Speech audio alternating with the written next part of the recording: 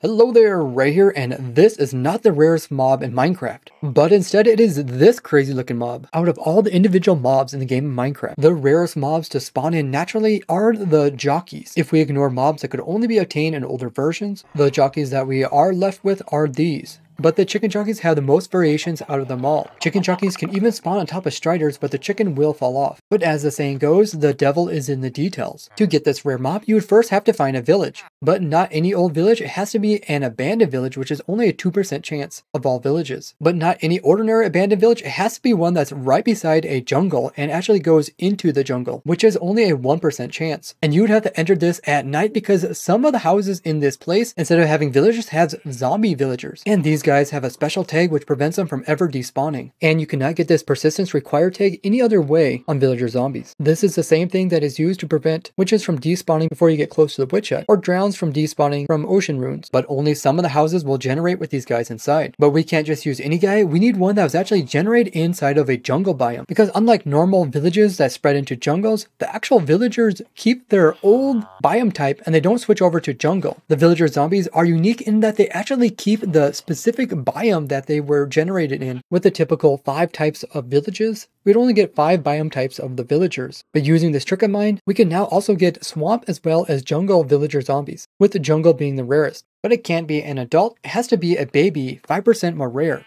But that's not good enough, it has to be a baby on a chicken, an additional 5% more rare. Now this is where things get really strange. Now you have to use a weakness potion and a golden apple to convert this guy over into a villager. And a change made to villagers and zombies mean they will no longer get kicked off whatever they're riding. So when it does convert over, the little villager is still going to be riding the chicken. And Slim Jim showed me this cool trick. Look at the little guy go. Now this is the proper way to move villagers. Now all we have to do is wait for this little guy to grow up and he will still be on the chicken. Now if we place down a workstation near him, he will convert over into a armorer. Now, fun aside, we need to trade with this guy and open up all of his trades, all in hopes to get the special 6 trades out of the 14 random possibilities. I can tell that you enjoy learning about rare things in Minecraft, so make sure you're subscribed as well as have that bell turned on, as I have spent the last 12 years finding rares and sharing them here. With the trading complete and that 8% luck, it will look like this. But that's not good enough. You actually need the villager to sell the last 4 items for their lowest price possible, each having a 1 in 14 chance of doing this, which is this insanely rare. On top of that, each of the items he sells is actually enchanted with a level 19 enchantment. So they need to be the rarest types of enchantments as well as levels and order. And the chance of this happening to all 4 of these is this insanely low probability. But there could be a even more rare combination that we have yet to find. If you thought this was difficult so far, this is only the beginning. Because next you have to convert this guy back into a villager zombie.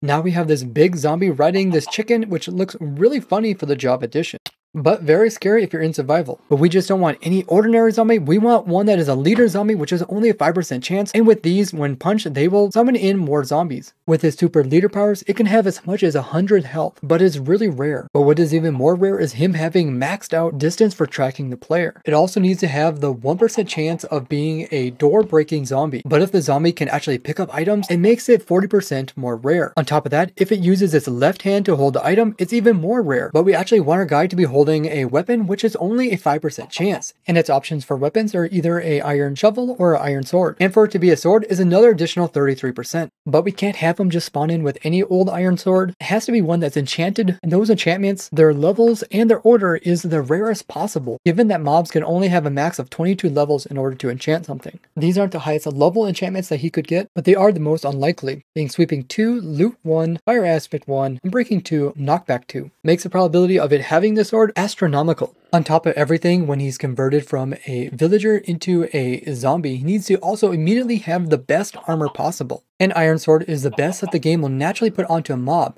but for armor, it can actually go all the way up to diamond. Just for mobs to spawn in with armor is a 15% on hard difficulty. Then it chooses the actual armor type, so it can choose like leather, iron, chain, gold, and even diamonds. Diamonds being the rarest at only 0.0004, and whatever armor piece it does put on is all going to be exactly the same. So if it chooses diamond, it's then going to choose how many pieces of diamonds it should put onto the mob, with 4 being the rarest around 73%. Then the game will start down at the boots and ask the question, should there be enchantments on them? There's a 50% chance it will say yes, and then they'll get an enchantment. The actual enchantment put on the boots is equivalent to level 22 putting it inside of an enchanting table. But since we want the rarest mob, we want to have the rarest enchantments as well as levels of those enchantments and the actual order in which they show up. The rarest combination that we currently know of is Depth Strider 2, Feather Falling 2, Breaking 2, as well as Blast 2. The chance that these enchantments would appear on a naturally spawned mob is very low. The game then moves to the pants, deciding if it should be enchanted, which is another 50%. It also throws the legs into a enchanting table with only 22 levels to use, where we choose the rarest combination of being Unbreaking 2 as well as Blast 2. Then it moves to the chest plate, where it has another 50% chance of being enchanted, and once again we're hoping to get the rarest enchantments being Thorns 1, Unbreaking 2, as well as Blast 2. Lastly, it will decide if it should enchant the Helm slot, where once again we want the rarest being Respiration 2, Aqua Affinity, Unbreaking 2, and Blast Protection 2. This enchantment combination was calculated by G. Nico and is currently the rarest that we know of, but it's definitely possible that there is a rarer one. Now, the actual durability on any of his gear doesn't matter because that's not actually calculated until the mob dies and the loot's actually dropped. So if we multiply all of the different percentages that went into making this mob, it comes out to this insanely small probability. That's 0 dot with 97 zeros and then 149, or equivalent to 1 in a 66 followed by 96 zeros. But in the beginning of the video, I said that this guy was actually the rarest mob in Minecraft. To get this guy, we would actually need the game to choose to put on only 3 pieces of diamond armor, not the helmet, which is 81%. And then after I applied the boots, leggings, and chest plate, but skipped over the helmet, it would then check to see if you're playing on October 31st, the day of Halloween. If your computer's clock was set to this time, it would then have a 22.5% chance of getting a pumpkin onto undead mobs that spawn in naturally.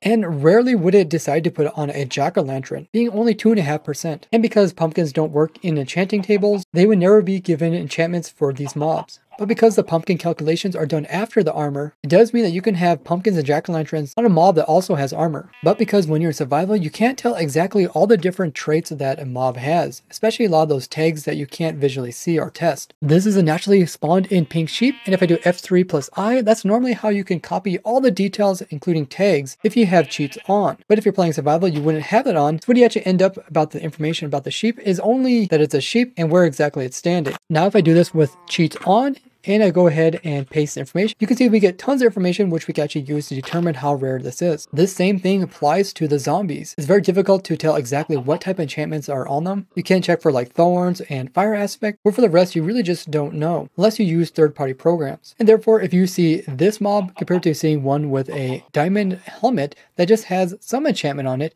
you don't know what type it is. Statistically, this is going to be more rare because the helmet has an unknown enchantment. And on top of that, this can only be acquired during Halloween, which is just one day out of the year. But no matter helmet or jack-o'-lantern, these guys are so much more rare than your typical diamond zombie jockey. And that's because these guys have to be acquired from an abandoned village, which is only a limited number of those per world. So once you have checked them all, you're just out of luck and you will never get this mob on your world. You can calculate your very own rare mobs using this calculator that I made. Link will be in the description. You just have to go to File and make a copy of it, and then you can change all these parameters and see how rare it actually is. Big thanks to everybody here who helped with this document, from the math calculations to code reading and much more. Now subscribe and like and check out these two crazy playlists. One that goes over all the different types of rare mobs that you can get in Minecraft, and the other goes over all the different types of rare blocks and items that can be collected. I would like to thank all you guys for watching and have a happy hunting. Bye bye!